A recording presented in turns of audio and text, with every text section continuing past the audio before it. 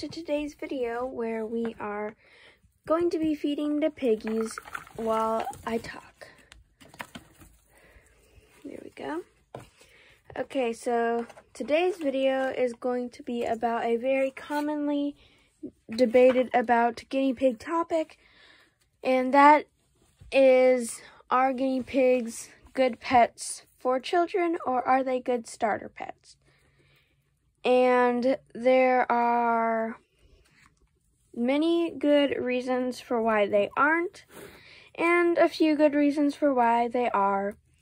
And my answer to this, when people ask me, because they hear I have guinea pigs and they're like, oh, I've been thinking about getting my kids guinea pigs, are they good pets for children? And my answer is always no.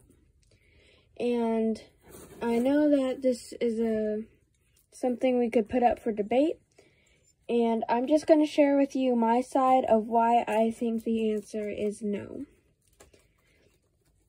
So the first reason I believe that guinea pigs are a exotic and not starter pet is that they are, I guess, the space. You have to have a fairly large cage to own guinea pigs, and most children will keep their guinea pigs in a pet store cage, which is not at all a good living space for them. So, as I always say, please don't get those for your guinea pigs. But this is one thing that a lot of parents just get for their kids. They'll be like, oh, we saw something cute and fluffy at the store. I'm going to buy it for my child. I'm not even going to do any research as to how to take care of it. We're just going to buy my kids something cute and fluffy. And so they just bring a guinea pig home and put it in a tiny cage. And that's how that poor little guinea pig is going to have to spend the rest of their life. And so that's one big reason I don't think guinea pigs are pets for children. Another thing is the work that is involved with owning guinea pigs. Guinea pigs are very messy animals. As you can see, I cleaned their cage on Sunday. Here it is Monday evening, or Saturday I cleaned their cage, and here it is Monday evening, and we've already got a mega mess. So, children, frankly, just aren't up to this. They just want their guinea pig to play and cuddle, and that's about it. So they're not really going to focus on the essentials like giving it water, giving it hay, cleaning the cage. Now, I know some kids are very responsible and will do this, but majority just leave this part to their parents, leaving their parents to just kind of slack on it, just kind of like sweep it up and then throw some new bedding in, and that's it. And I think that something guinea pigs really, really enjoy is having a fresh new cage where everything is rearranged and new and exciting to them. And this really, I think, adds a lot of fun variety to your guinea pig's life. So, this is another reason why guinea pigs are probably not the best pet for children. Another is children are going to want to cuddle and play with their guinea pigs 24/7, show them off to all their friends, dress them up in cute costumes, try to take them out for walks, put them in hamster balls. Not okay. Guinea pigs aren't actually supposed to be snuggly animals. I know some guinea pigs are extremely cuddly, and Emmy is one of those piggies. She loves to curl up on my lap and take a nap while I watch a movie. I'm not really sure why, but no, that's just kind of how Emmy is. That's her personality. She doesn't mind snuggling up and getting a hour-long head massage. And some guinea pigs are totally fine with this. They're totally cool with it.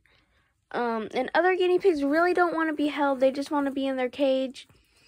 And that's Misty. She really doesn't like to come out for floor time even. And obviously I have to take her out of the cage during cage cleaning. So she honestly doesn't enjoy being out of her cage too much. She just likes to stay normally under the ramp or just kind of chilling out by the hay rack. Or hay pile. We don't have a hay rack right now because we had a really tiny one, and Emmy decided that the hay rack we had is not a good one to use, and then she stopped using it, and then all the other guinea pigs stopped using it, and they weren't eating hay, so we took the hay rack out, and now they eat hay very happily. So, side story. But yeah, most guinea pigs aren't cuddly. They don't really snuggle in the wild, so they don't really get why you would want to snuggle with them. They generally don't like to snuggle with each other.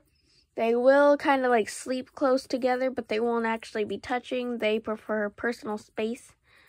So that, and guinea pigs don't always want to be pet. So if you're petting a guinea pig and it like pushes their head up, then that means that they don't like it, and that's kind of their kind way of asking you to stop. And let's see if MB will do it. Like that little push she did with her head. That's her way of saying, leave me alone, I'm eating. So, guinea pigs aren't exactly cuddly like dogs are. So that's a big thing that kids want to do with their guinea pigs, and they might want to put them on a leash and walk them. And if you saw my guinea pig products to stay away from, harnesses were an item on that list. If you're walking your guinea pig, that's not comfortable. They're not dogs. They don't like that. And when you pull on their little leash, it could choke them, even though it's strapped around their belly. You could still choke them, and that would not be good. And another thing I know a lot of kids do is putting their guinea pigs in a ball to let them run around and play, which is not okay at all, because arching their back like that will break their spine and more than likely lead to death. So please don't put your guinea pigs in hamster balls. Leave those for hamsters. Those aren't even actually that great for hamsters either, so just a little side note there. And so if they're not even completely safe for a hamster, they're not safe for your guinea pigs. Please don't put your guinea pigs in wheels either. I know there are some like gigantic wheels for like chinchillas that people put guinea pigs in. They're not going to use it. But so these were some reasons that I think guinea pigs are not pets for children and are a little more advanced for, a little more of an advanced pet for more responsible or experienced pet owners. Basically, to put it simply, children aren't ready for the responsibility. They don't know how to respect their guinea pig as a living being and not a doll. And they just, I guess, aren't really mature enough to handle a pet with that much responsibility.